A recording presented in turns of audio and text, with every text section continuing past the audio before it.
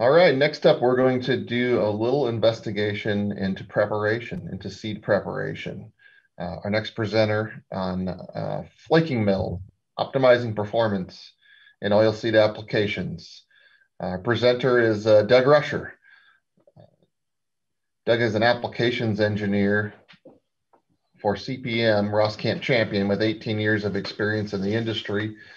His duties include sales, startup, training, and support of the equipment. Doug's challenged to be an expert in all phases of our equipment, a really strong veteran member of our team.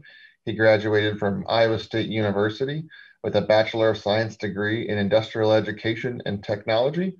And with that, Doug, take it away. Good morning.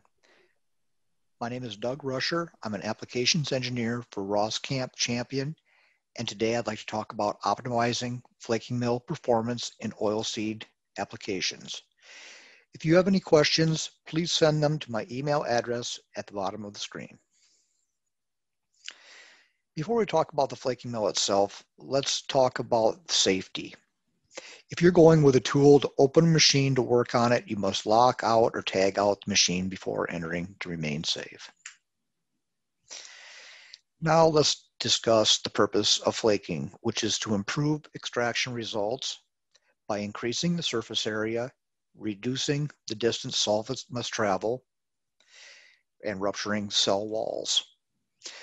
We're taking a particle that has an area to volume ratio of approximately 50:1 and reducing it to an area to volume ratio of approximately 200:1.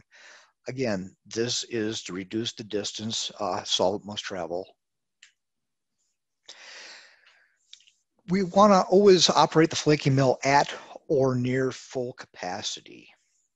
We need to maintain a uniform feed distribution, which will allow us to maintain a uniform roll temperature, maintain uniform roll wear, and prevent roll-to-roll contact. We want to balance the feed rate and roll pressure to obtain the desired flake thickness and motor load. Do not run the flaking mill below 70% of the rated capacity. So if your plant capacity changes, don't simply throttle back all the flaking mills. If you're getting 70% or lower in capacity, then you need to look at turning off a flaking mill or two. We want to compare the seed or crack temperature to the roll temperature with an infrared device. When the roll temperature is within 7 to 10 degrees F of the crack temperature, the rolls are considered fully loaded. Any upset in this condition may cause the rolls to form hot spots. The roll bearings require lubrication. We use the 232/48 bearings that has an L10 life in excess of 100,000 hours with proper lubrication. We recommend that 10 to 12 ounces of grease be added every 30 days. The bearings should be purged annually. Check bearing temperatures weekly. Idler bearings require 1 to 2 ounces every week. Other bearings require 4 to 6 grams monthly, such as the feed gate. And always use a high quality lithium-based grease. From the factory, they're filled with Mobil XHP 222. If you're going to change grease, make sure that it is compatible or purge your bearings before you change the grease. This is an assembly view of the adjustable roll. We have the cover off, and annually it's necessary to remove that cover and to purge all the old grease because the grease will harden over time, and even though you're greasing it, if that hardened grease blocks the flow, the grease will not enter the bearing. For the drives, we look at alignment and tension. The interroll drive belt tension is maintained hydraulically. We'll set the belt tension to 150 to 200 psi on the control console. The interroll drive belts will typically last 3 to 5 years with proper tension. The high torque drive, main drive belt should track towards the motor side. It's easier on the motor bearings. We need to check the drive belt alignment every 30 days. And the drive belts typically last 7 to 10 years with proper care. This is a picture showing the inner roll drive side. It's our current design. Our long span is on top, so we're pulling back on this arm to tension our long span. When this arm bottoms out on the hydraulic cylinder, it's time to change belts. We always want to change belts as a full set. This is the hydraulic control console. This pressure reducing valve adjusts the inner roll drive belt tension, which is displayed on the leftmost gauge. Then we have left and right roll pressure, which is controlled by these pressure reducing valves, and the feed gate pressure. For the main drive belt, we need to check for a 1/2 inch deflection at 25 pounds of force. We do that by measuring the long span of the belt and checking deflection at the center. Two situations that we have to have in order to make uniform flakes are the rolls need to be in parallel. If you look down on the rolls, they should be even from end to end to ensure that you're making a uniform flake. The rolls also need to remain in tram, so that means they're in the same plane. So as you're looking directly on the rolls, they are in line. Some of the factors that affect roll profile are roll shape, which is affected by wear, roll deflection, which is most affected by roll proportions. Deflection is more significant at higher pressures. Roll temperature is most affected by feeding. Roll temperature is also affected by roll shape. Some possible sources for uneven roll temperatures are uneven feeding, which is due to buildup, such as in the hoppers, by the feed gate, and in the feeder housing. Agglomerations, which are often found behind the feed gate, in the roll nip, in the finger guards, and in the flow directors. You need to check the scrapers for any wear and make sure that they're not contacting the scraper stops. If the scraper assembly is connecting the scraper stops, then they're not sufficiently cleaning the rolls. Look for any and eliminate any dust accumulations on the scraper blades, flow directors, roll housing, cheek plates, and doors and covers. Rolls operating near full capacity, we need to cycle the roll pressure on every 2 to 4 hours to maintain a more consistent pressure or temperature from end to end. You can think of this as starting a mill out when it's cold. The roll is a certain diameter. As it heats, it grows. If the rolls are not cycled to accommodate that growth, then you'll get roll-to-roll contact and develop hot spots. These are pictures showing dust accumulation. You can see if dust is not cleaned out from the machine every shift, it will accumulate, and that rides on the roll and causes a hot spot, which will make uneven flakes. We recommend that aspiration is from below the flaking mill. So the cracks come in and we have our aspiration at the top of our machine.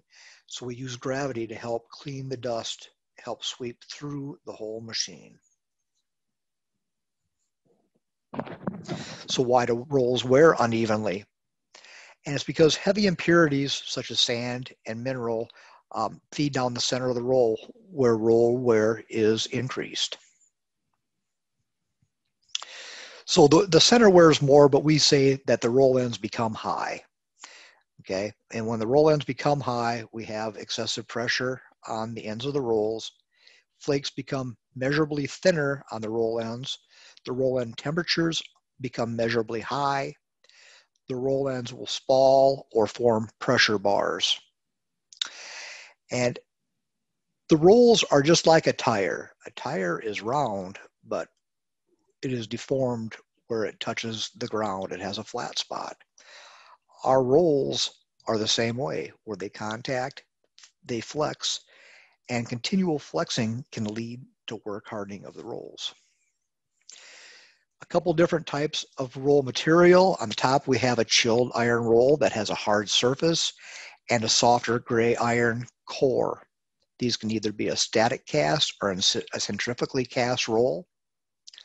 On the bottom is an indefinite chill roll. These rolls are more resilient, and it's essentially the same material from the surface to the core.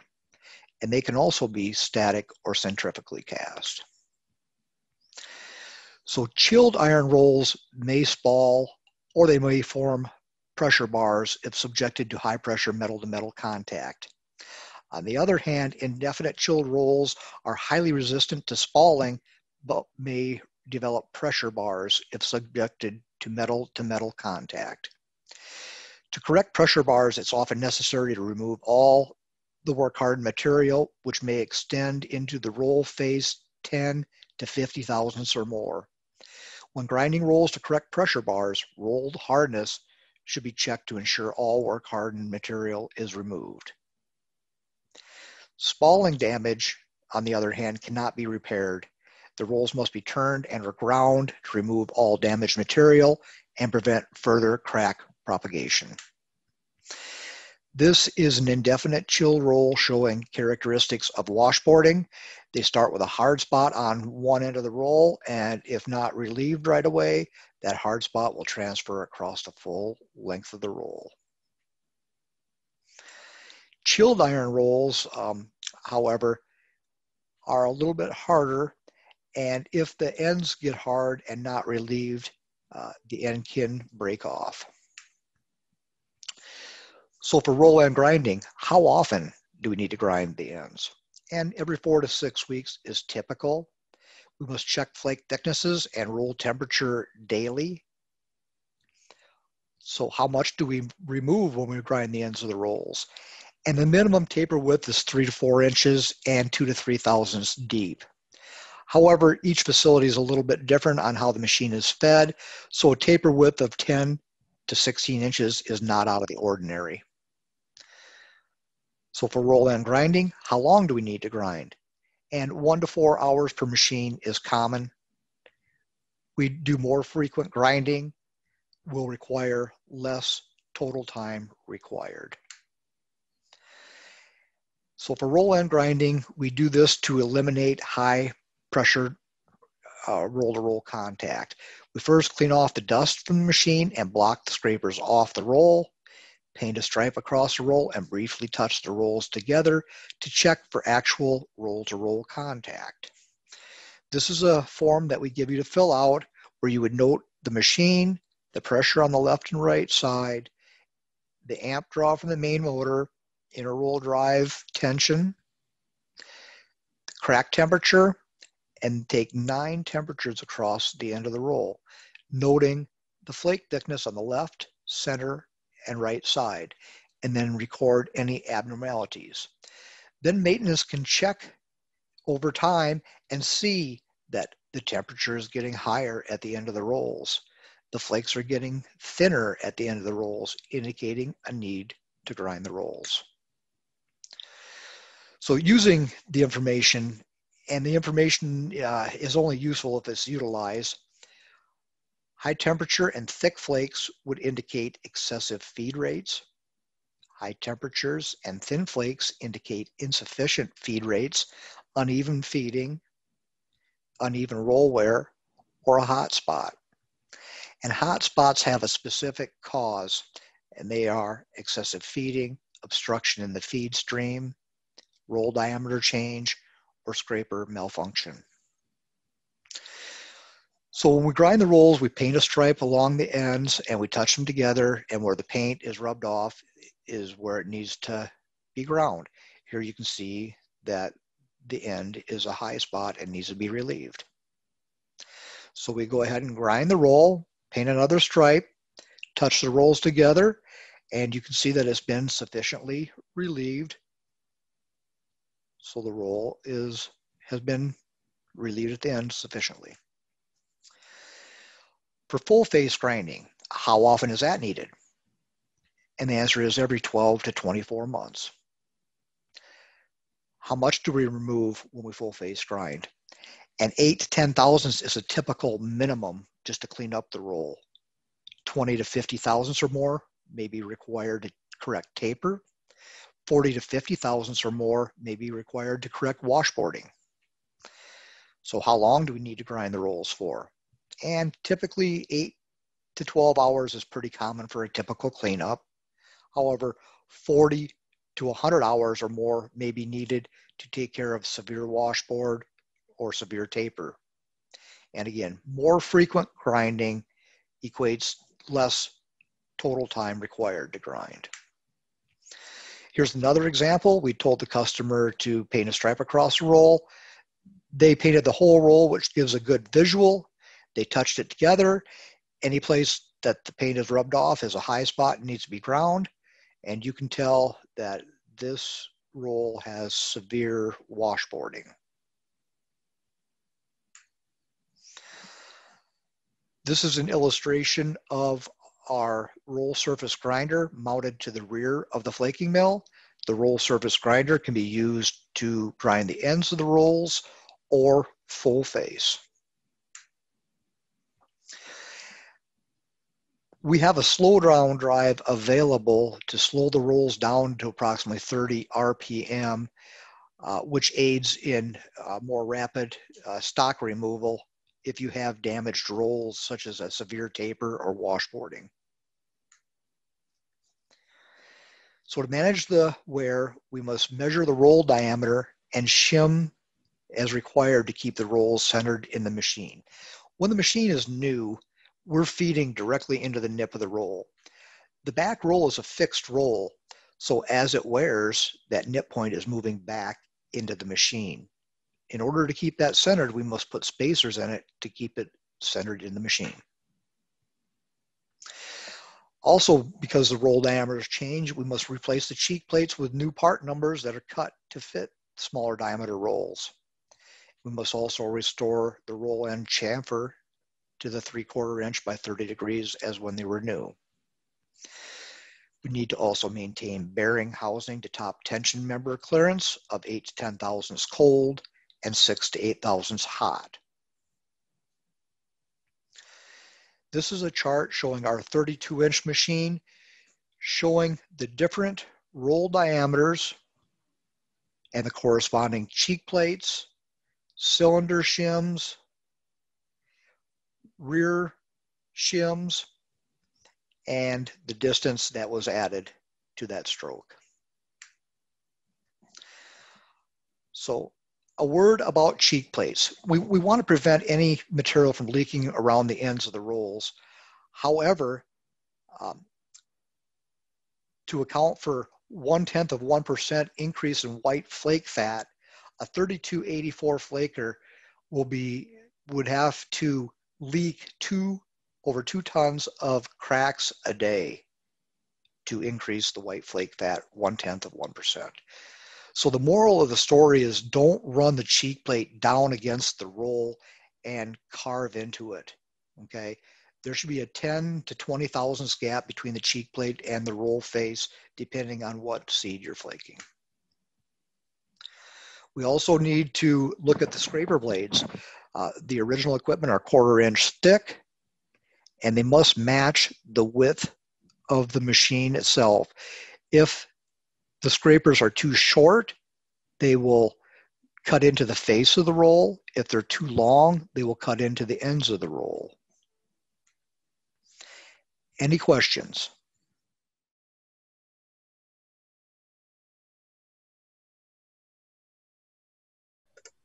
Thanks a lot, Doug. What a great look into the preparation side of seed preparation.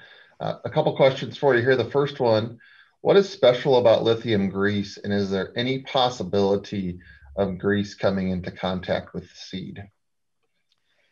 Yes, that's a good question. Lithium grease has a good temperature. It doesn't break down at a low temperature. So we've been using lithium grease in most of our equipment since I've been here, and specifically in our flakers since about 2009. offers good compatibility with other greases that are used in the plant. As far as the possibility of it coming in contact with the product, there is a chance. Over the years, we've changed how we've greased our roll bearings. And in the past, we've greased from the outside in, so a little bit of grease could be getting in there. However, if that's a concern, a food grade grease could be looked at for that application. Great. So another question, really general question. Give us a couple of elements of seed preparation that go into making a good flake. What's done to the seed? What are some things of that crack as it comes in?